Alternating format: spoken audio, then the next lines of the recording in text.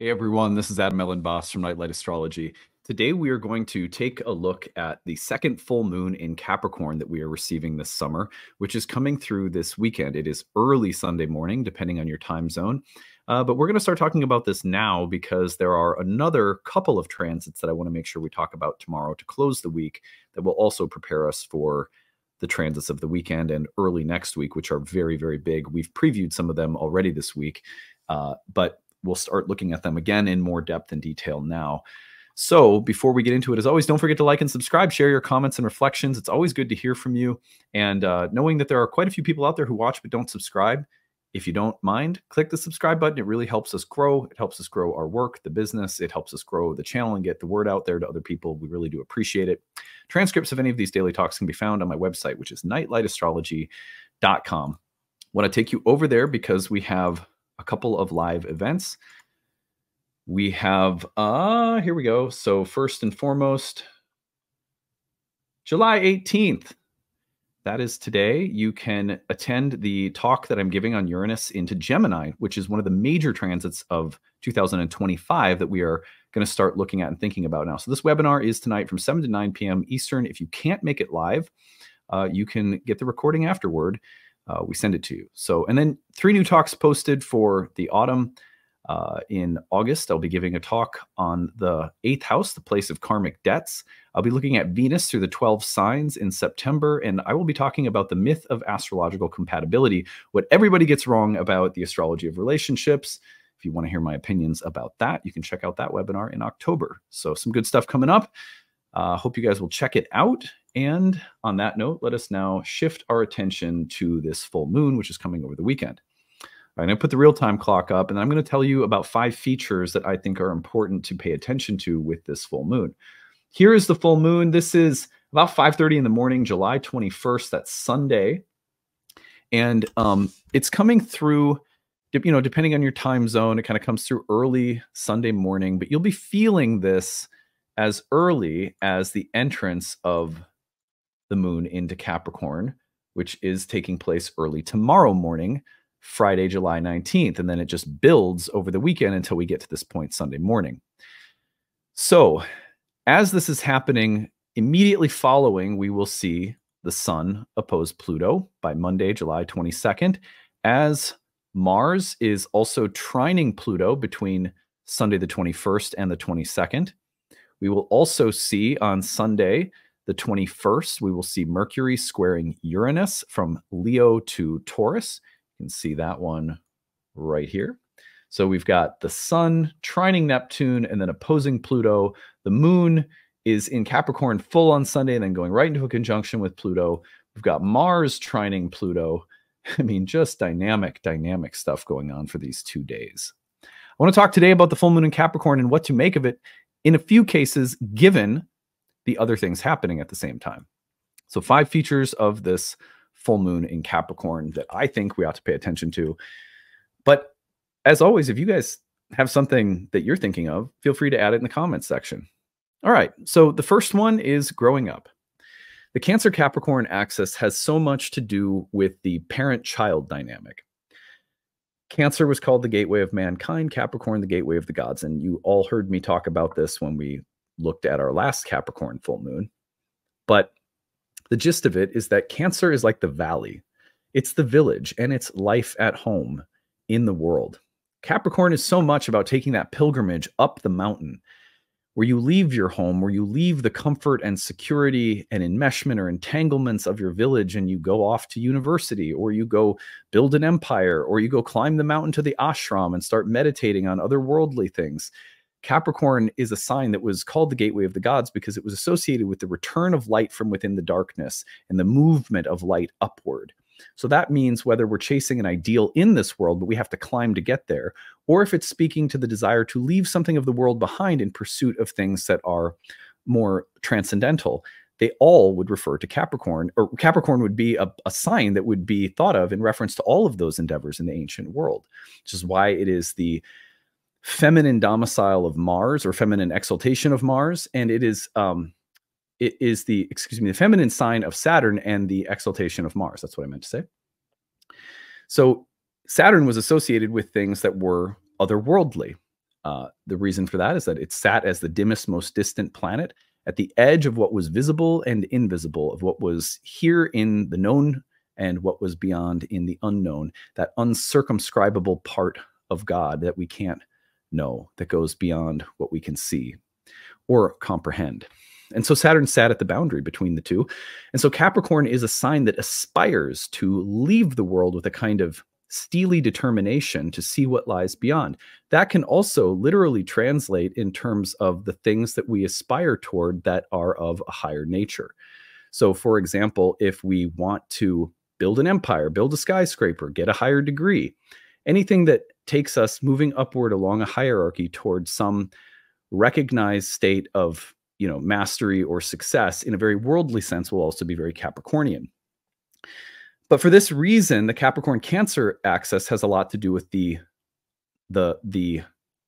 developmental journey that we all take of growing up, from a greater sense of dependence and attachment and connection to our mother, our home, our family. Maybe some of us were robbed of that at a very early age, of course, too. But in an ideal archetypal sense, we journey from a space of relative homeostasis, in the womb.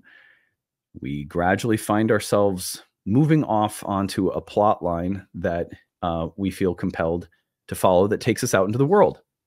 So there's a developmental story across the Cancer Capricorn axis. And part of what we're here to do is to mature. We're here to set aside selfish or childish entanglements and attachments, and with greater maturity, move out into the world to achieve and accomplish a destiny. And so Capricorn full moon can refer to a really pivotal or important moment of maturity, that something has reached a point of needing to greatly mature. Now, the moon is debilitated in the sign of Capricorn. And the reason for that is that the moon is much more the planet of residing in the valley, of being connected and attached to the things of the world that provide comfort and security. It's not that Cancer is immature, don't get me wrong.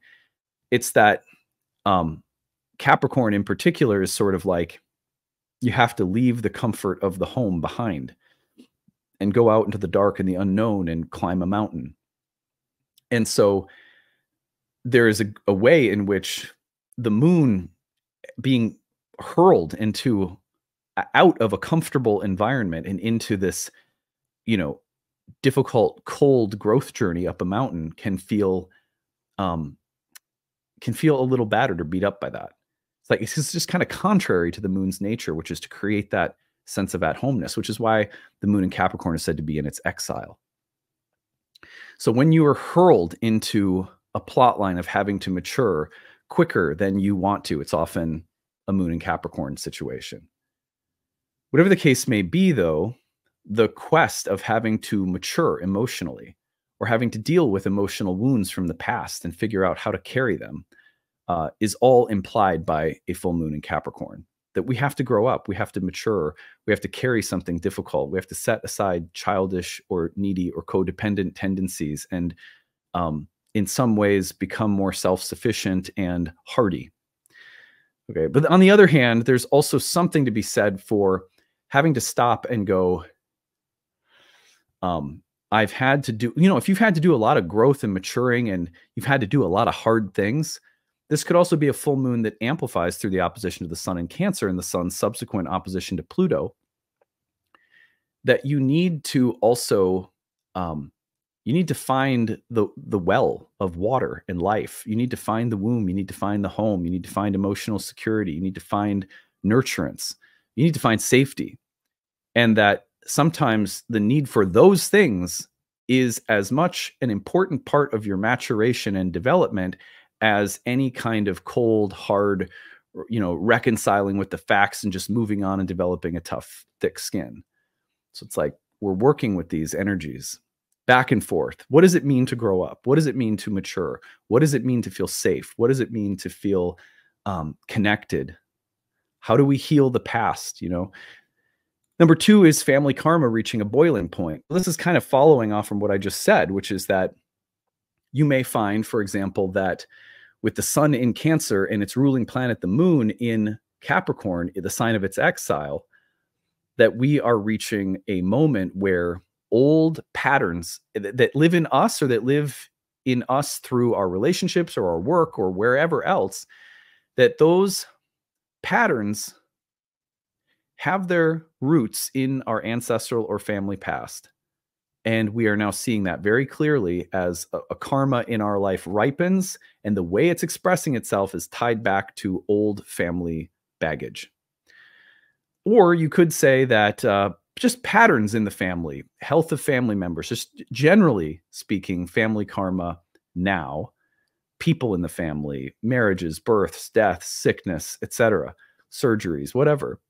The plates are moving around with respect to family karma.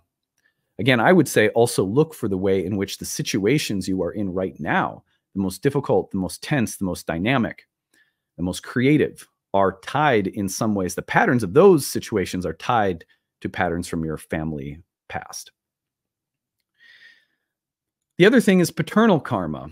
The moon in Capricorn at the 29th degree is opposing the sun at the 29th degree, and immediately afterward, the sun will go through an opposition to Pluto. That death and rebirth of the sun can be about a shift or change in priorities or purpose or ambition that is very much a part of this full moon, a reorientation of our values or how we're walking our path or what we're ambitious about. But it can also be about the death and the rebirth of certain dimensions of your relationship with your dad or with paternal karma in your life overall. So ambition is one of the significations of the sun, but so is the father. You could see a major moment of change with respect to solar figures, which could be a leader or a father figure or something like that.